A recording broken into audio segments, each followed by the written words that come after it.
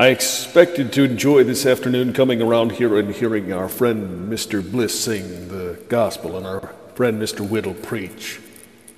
I was telling my wife when we got home Friday night that I was really glad I didn't have to work so hard on this Sabbath. I cannot tell you what a disappointment it has been to me. I've looked forward to those two men of God coming into this city.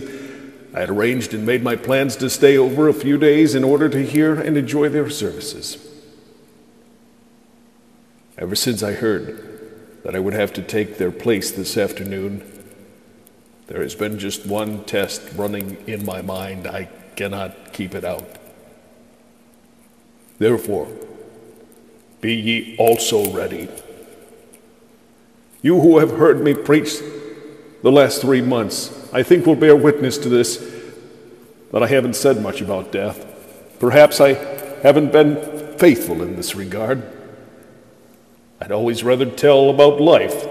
Perhaps there's not been warning enough in my preaching, but I feel that if I should hold my peace this afternoon and not lift up my voice and warn you to make ready for death, God might lay me aside and put someone else in my place. I must speak and forewarn you. Today has been one of the most solemn days of my life. The closing house of every year for the past 10 or 12 years have been very solemn to me. I think I never spent such a day as I have today. This world never seemed so empty, and men never looked so blind away from God as they do today. It seems as never before that I cannot understand how life can go on in madness, how a man can keep away from Christ when in just a stroke he is gone to eternity and there is no hope.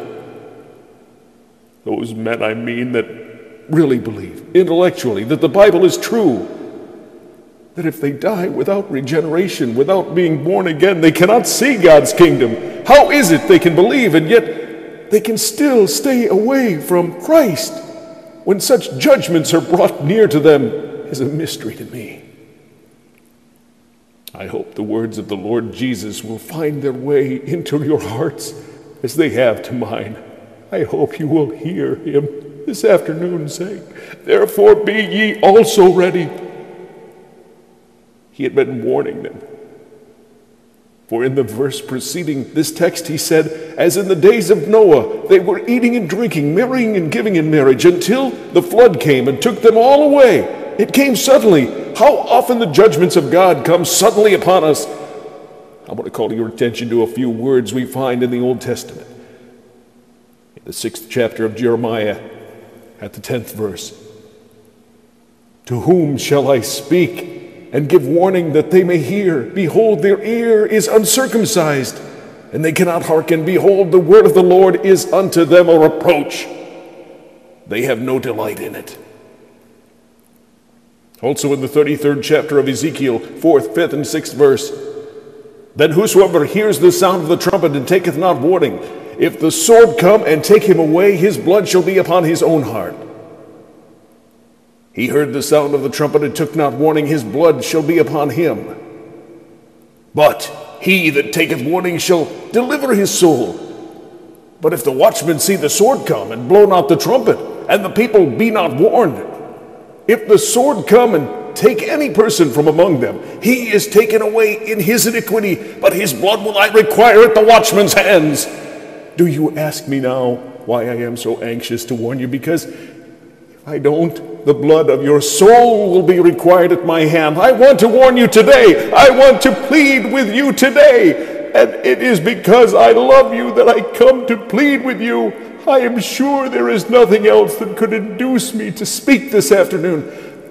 I felt rather like going into my room and locking the door and trying to learn what the providence means. I don't expect to find out yet. I'm not sure I'll ever know, but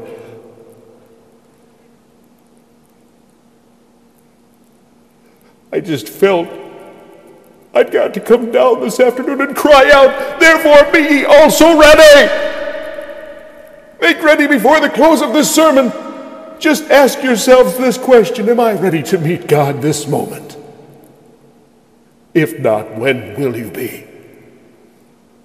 God would not tell us to be ready if he did not give us the power, unless it was something within our reach. The thought is put into some of your minds that I'm trying to take advantage of the death of this good man to frighten you and scare you. And I haven't any doubt that Satan is doing this work at this moment. Right here, let me notice that some say I'm preaching for effect. That's what I am doing. I want to affect you. I want to rouse you out of your death sleep when I warn you to prepare to meet your God. For in such an hour as ye think not, the Son of Man cometh. It's just from pure love, pure friendship to you that I warn you. The thought that I am trying to frighten you from selfish motives is from the pit of hell. You take a true mother. If she does not warn her child when playing with fire, you say she's not what she professes to be, not a true mother. If the father sees his boy going to ruin and doesn't warn him, is he a true father? I say, it is the single power of love that makes me warn you. Suppose I walk by a house on fire with a man and woman in it, and there are 7 children. If I don't call out, hammer on the door, smash in the windows if necessary, and cry out, escape if you can, what would you say? You would say, I ought not to live. If souls are going down to death and hell all around me, I verily believe such live today. Some are in this building. How can I hold my peace and not cry out at the top of my voice, therefore be ye also ready, for in such an hour as ye think not, the Son of Man cometh?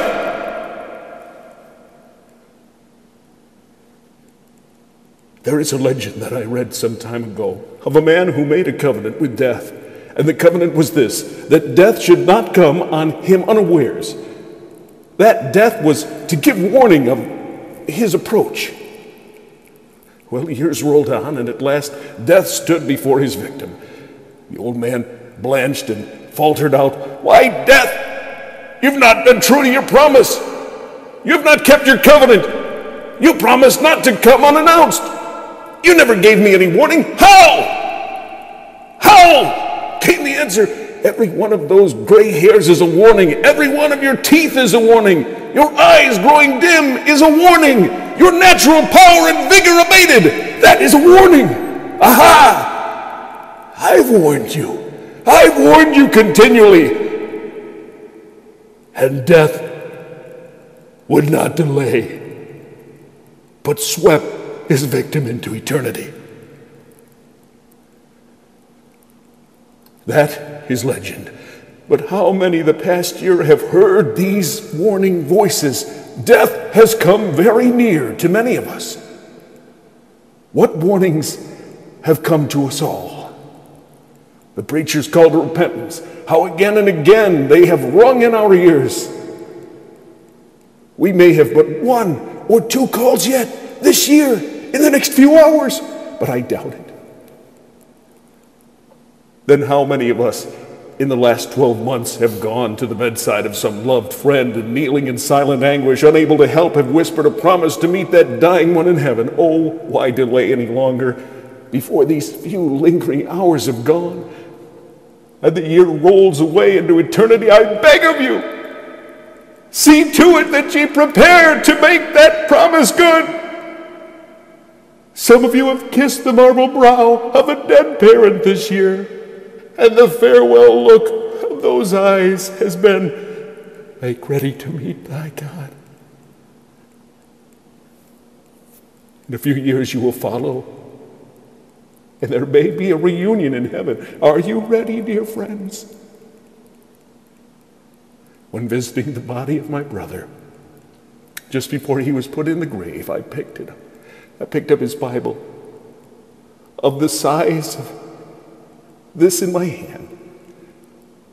There was just one passage of scripture marked.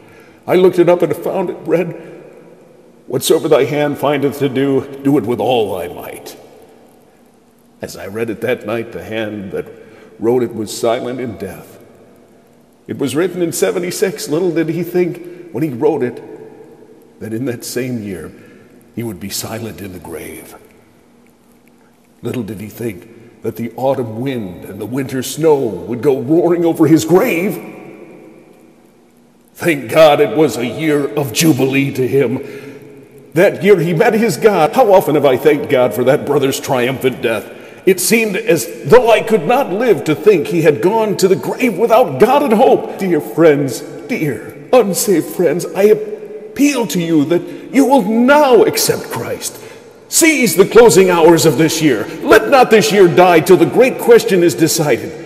I plead with you once more to come to the Lord Jesus. Oh, hear these blessed words of Christ as I shout them again to your hearing. Therefore, be ye also ready.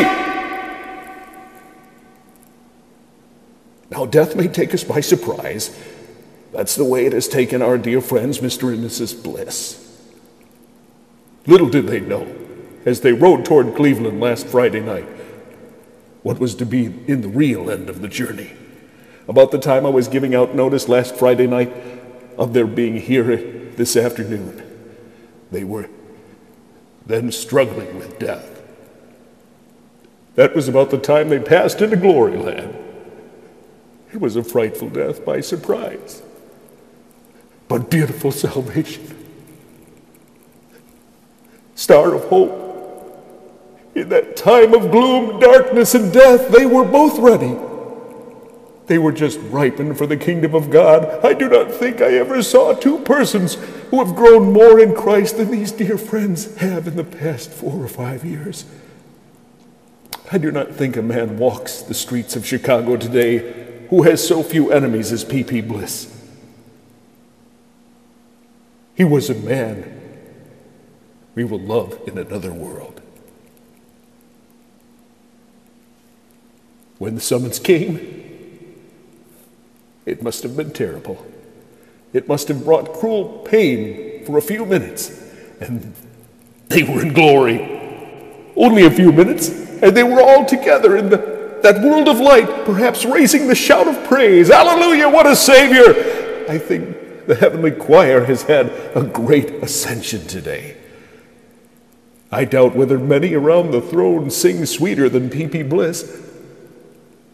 I doubt whether any have loved the Son of God more than he.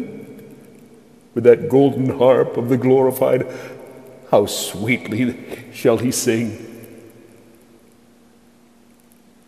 But my friends, while we are mourning here, are we ready? We cannot call them back. We may mourn for them. We may mourn for the sad misfortune that has befallen ourselves, but what is our loss? Is their gain? It is better for them there than here. It is better to be absent from the body and present with the Lord. Shall you join him in that blessed land? Say, are you ready? Now there are 3 things which every man should be ready for in this world. Ready for life, ready for death, and ready for judgment. Judgment after death is as sure as life. Judgment is as sure as death. There are 3 sure things. It is appointed unto man once to die, and after that the judgment. It is of very little account how we die or where we die, if we are only prepared, if we are only ready. We don't know what may happen any day. It seems to me we ought to be ready any hour, any moment. We know not what may happen at any moment. Oh, let us get ready.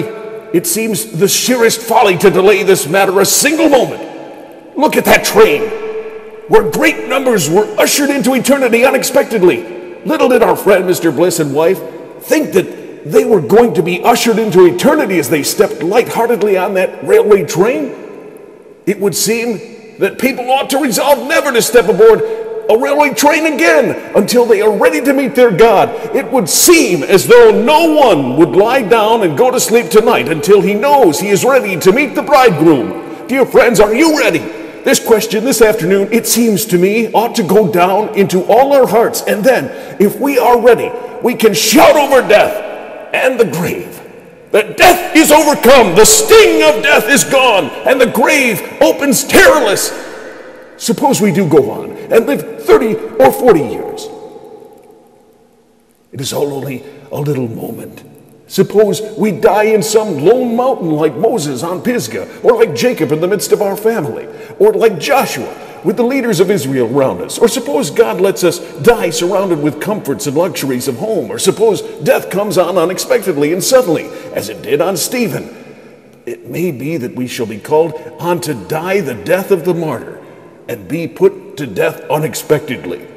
But if we are only ready, what care we just how our summons comes? If I am ready, I would as soon die like Stephen or Moses on Pisgah. I would as soon die like our friend Mr. Bliss as like Jacob with all his sons around him. If only I am ready for my glorious inheritance beyond the grave. That is the main question. It is not how we die. It is now where we die. At the worst, it may be but the sudden shock of a few minutes, and all will be over. And we will enter upon eternal joy, joy forevermore. Millions and millions and millions of years in this world will not yield the joy of 1 minute in heaven. Oh, my friends, shall you have a place in that heavenly home? Oh, will you not, each one, ask this question just now? Am I ready? Am I ready? I believe that every man in this Christian land has had some warning. Some John the Baptist to warn him as Herod had, some Paul as Agrippa and Felix had, some friend like Nathan sent to warn him as David had, some friend to warn him such as Ahab had and Elijah. And my friends, I think this is the day of warning to you. Are you not coming to God today? Will you not hear the Savior's loving voice today? Come unto me. God will forgive your sins and blot them out and give you a new heart. Oh, let not the sun go down tonight without being reconciled to God. Little did those people on that train, as it neared Cleveland Friday night, little did they think the sun was going down for them the last time, and that they should never see it rise again. It is going down tonight as I'm speaking, the last sun of the year, and some of you in this assemblage may never see it rise again. Dear friends, are you ready for the call? If it comes to you between now and tomorrow morning, this very night you may be called away. Your soul may be required by God your Maker. Are you ready to meet the King and Judge of all the earth? Let me put urgently but kindly these questions to every soul here tonight. Can you say, I have Christ. I have eternal life through Jesus Christ, my Savior? If not, dear friends, let me ask you, what will you say when he shall come to judge you? If this very night he should summon you to stand before him, what would you say? Oh, how deceitful death is. Something may fall on us as we walk home tonight, or it may fall down and break some part of our body and be ushered into eternity. We may be seized by some fit and we're gone. We may have some disease around the heart that is hidden from us and that we know nothing about. This may be our last day on earth. Boast not thyself of tomorrow. We don't know what will happen even before tomorrow. And then another deception. A great many people, you know, because their parents have outlived the allotted years, because their parents were long-lived people, think that they're going to live long also. But many are deceived in that way. Then there is that lying deception. Oh, it is time enough to be Christian, time enough to cry out to God when he calls us. Look at that wreck! Look at those people being dashed down that frightful chasm to frightful deaths. That is no time to get ready. That is not the time. They can do nothing to get out of that wreck. Bleeding, burning, drowning, frozen. How many in eternity in 5 minutes? How many instantly? No time for prayer in such chaos as that. I would not say God is not merciful. He may have heard even then the penitent cry, but I would not dare say, put it off till some calamity overtakes you. The word comes now. At this moment, prepare to meet God. Seek first the kingdom of God and his righteousness. Oh, that this is the first duty and pleasure of life, not its last. It is more important that you seek the kingdom of God today, just now, this very hour, than anything else in life. It is more important than going home to look after the highest earthly affairs, more important than if you could win the wealth and honors of the universe. Let business be suspended and everything be laid aside until this greatest question of life, this greatest question of time and eternity is settled. Prepare to meet thy God. Oh, prepare!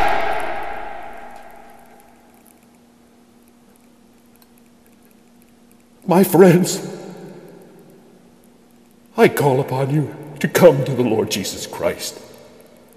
I call upon you to prepare this day and this hour to meet your God. I lift up my voice in warning to all in this assembly. Would you not rather be in the place of Mr. and Mrs. Bliss and die as they did in that terrible wreck by that appalling accident? Would you not rather choose that than to live on 25 years or 100 years and die without God and go down in despair to dark rivers of eternal death? Oh, it was appalling. But I would rather 1,000 times have been on that train that dark night and taken that awful leap and met my God as I believe Mr. and Mrs. Bliss have met him, than to have the wealth of worlds and die without God and without hope. Oh, if you are not ready, make ready just now. I think a great many tears should be shed for the sins of the past year. If you take my advice, you will not go out of this tabernacle this night until you have tasted repentance and the joy of sins forgiven. Go into the inquiry room and ask some of the Christian people to tell you the way of life, to tell you what to do to be saved. Say, I want to be ready to meet my God tonight, for I don't know the day or the hour he may summon me. I may be speaking to some this afternoon who are hearing me for the last time. In a few days, I will be gone. My friends, to you, I want to lift up my warning voice again, tonight, once again. I want to speak as to the brethren beloved, hastening on to judgment. Prepare to meet thy God. I beg of you, I beseech of you this moment, don't let the closing hours, these closing moments of 76 pass till you are born of God, born of the Spirit, born from death. This day, if you seek God, you shall find him. This day, if you will turn from sin and repent, God is ready to receive you. Let me say, he will never be more willing than today, and you'll never have more power than today. If you are ready, he is ready now to receive and bless you forever. Oh, may the God of our fathers have compassion upon every soul assembled here. May our eyes be open and all flee from the wrath to come. May the divine warnings take hold on every soul. May we profit by this sad calamity. And may many be raised up in eternity to thank God that this meeting was ever held.